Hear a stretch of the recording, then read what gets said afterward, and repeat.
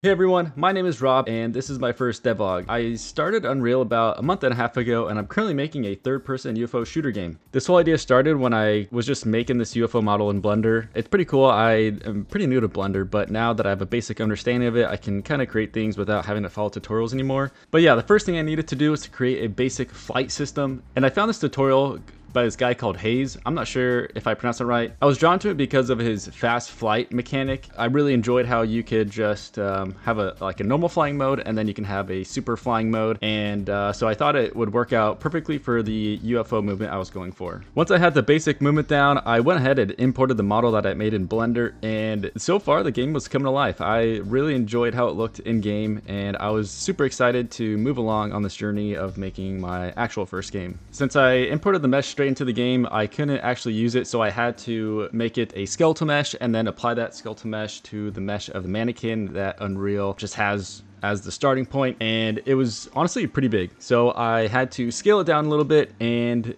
it was looking pretty good. But when I decided to move around, there was a huge problem. It kept jumping up and down like this, and I honestly had no idea why, as I was still kind of new to it. But after looking around in the blueprint area, I noticed that pause animations was unchecked, and since I'm in a spaceship, I didn't really see the use for animation, so I just disabled that, and it worked like a charm. The game was coming to life even more than it was before, and this whole time I just have the biggest smile on my face because, you know, it's exciting making your first game. I felt like the camera was a little too close, so I moved it back, moved it up, and rotated it just slightly, and you know, it turned out pretty good. After flying around for a bit, I quickly added some blocks that resembled buildings because I wanted to get more of a feel on how fast the UFO was actually moving. I wanted it to be pretty snappy and responsive and mimic how UFOs actually move, and I was pretty happy with how it turned out. From there, the next obvious move was to actually make the UFO be able to shoot, so I found another tutorial by Gorka Games. In this tutorial, he only had it for one, but since I had two laser cannons, I had to duplicate and just make another spawn position for the projectile, and I was good to go. But every time I shot something, it would just destroy it because of how the nodes were set up, so I ended up taking out one of the destroy actor nodes and then proceeded to make the laser actually look like a laser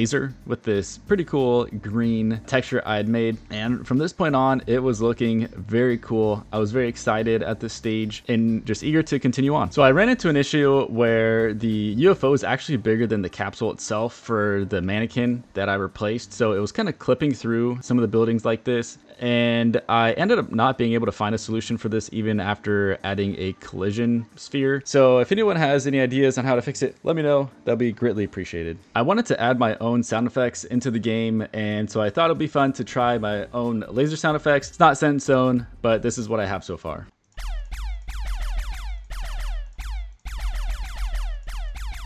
Moving on to some level design, I went into Blender to make some asteroids, and for some reason they didn't export properly, so they kind of just look like floating popcorn. Shortly after, I found another tutorial on how to make a space sky sphere through this program called Spacescape. However, there were way too many stars with the one I made, so I ended up using a different one, and the motion blur was enabled, so it made the stars very taxing on the eyes, so I just disabled that. The one positive thing I took away from it was that I was able to see how the game was turning out, and you know, even though it wasn't great, I was still happy with it. So I had this idea where I wanted to make it where you could select different kinds of spaceships and they have different features or different power or whatever speed, and for some reason I really wasn't liking the way this direction was going with this one, so I ended up scrapping it, and now looking back on it, I wish I didn't.